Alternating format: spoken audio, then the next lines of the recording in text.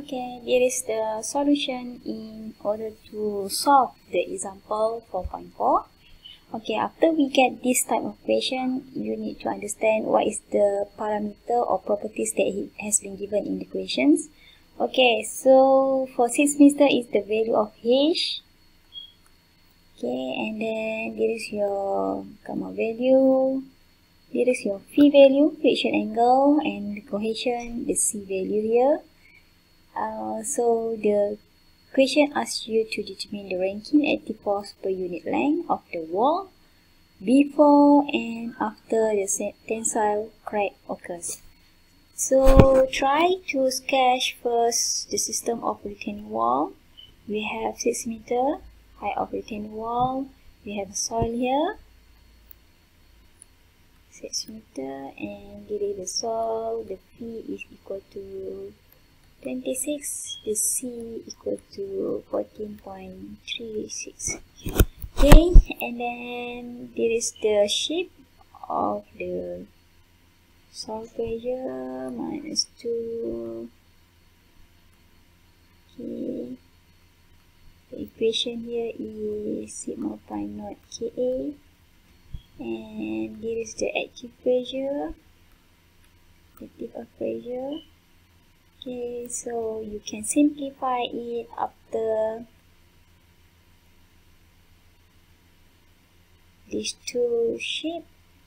It can be 2c prime of Ka. Here is of our depth of crack, and then this one able to get by using this equation, c prime Ka, after you consider the active pressure.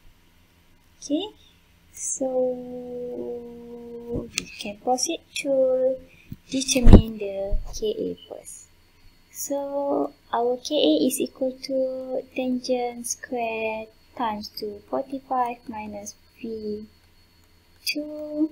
So tangent squared 45 minus 2, 13 equal to 0.39. After that, it will be used. Okay, 0.39 square root, so you get 0.625. And then the general equations in determining the sigma A active, HKA minus 2 times C square root of Ka. So that Z equal to 0, you can use these equations, but since our depth is equal to 0, H equal to 0, so you can cancel out this parameter, so you can get the sigma A is equal to negative 2c prime Ka. Okay, so 2 times 2, our C is 14.36, and our Ka is equal to 0.25. Already calculate here, square root of Ka. Okay, so our value is negative 17.95 kilonewton per meter square. Okay, at depth Z equal to 6 meter, 0 meter, 6 meter, you can calculate the sigma A equal to this equation. Okay, gamma H Ka minus 2 C prime square root of Ka. So 17.4, our H is 6 and our Ka is 0.39. Minus 2 times 2, 14.36 times 2, 0.625. So our value is 22.77 kilonewton per meter square for sigma prime A at Z is equal to 6 meter. Further explanations how this equation developed, you may refer to the Foundation Engineering textbook on the page of 600. Okay, so there is page 600 textbooks. Okay, you may refer how this type of equation developed.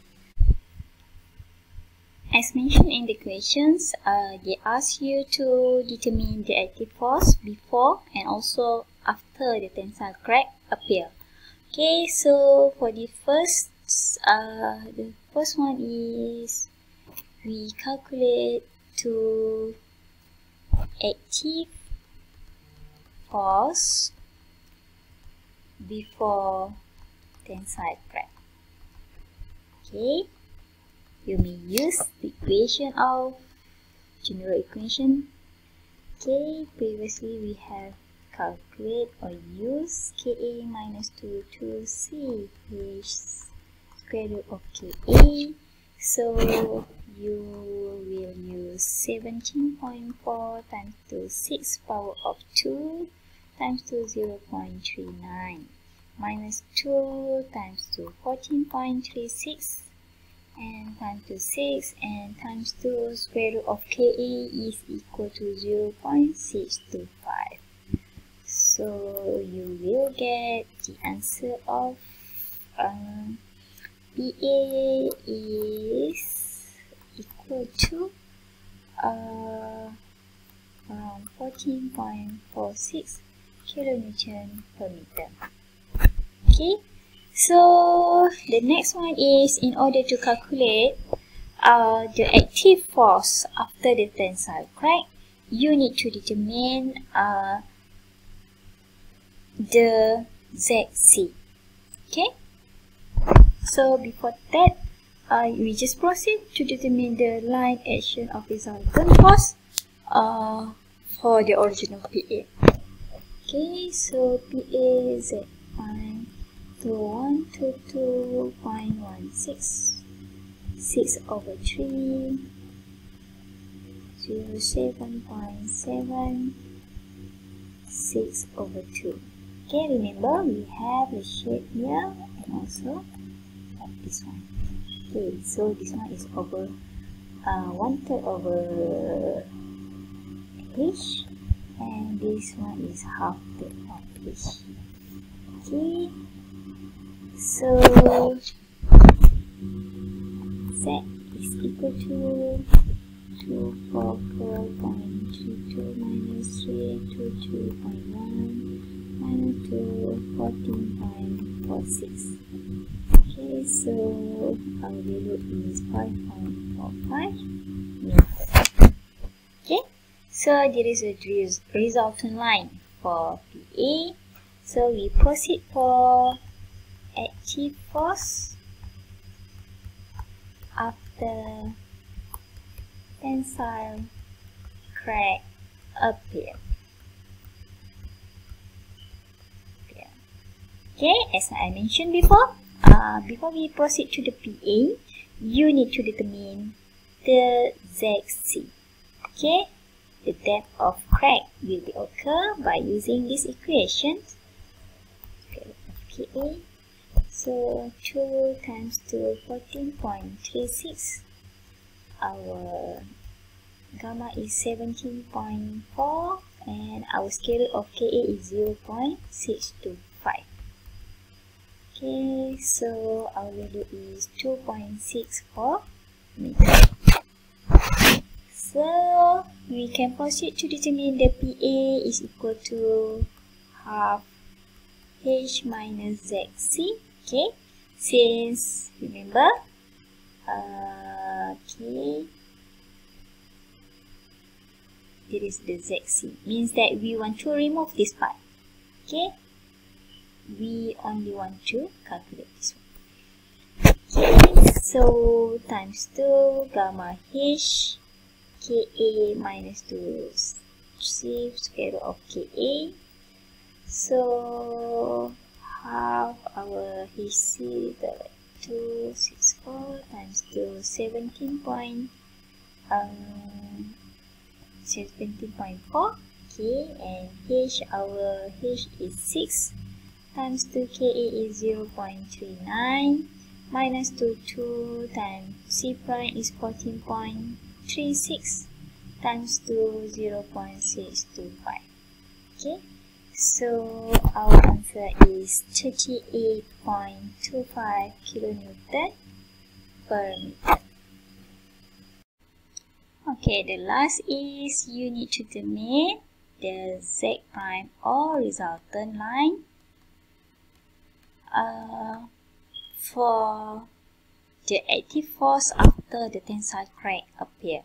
Okay, so we still use the same equations, but remember, in order to determine the H, okay, we still use 1/3 of the H, but our H is also affected after we have the crack appear here.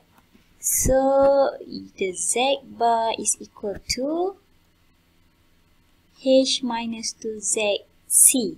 Okay, since the crack is appear here, so divide by 3. So 6 minus 2, 2.64 divided by 3.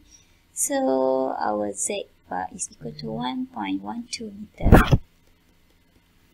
That's all for the solution example 4.4.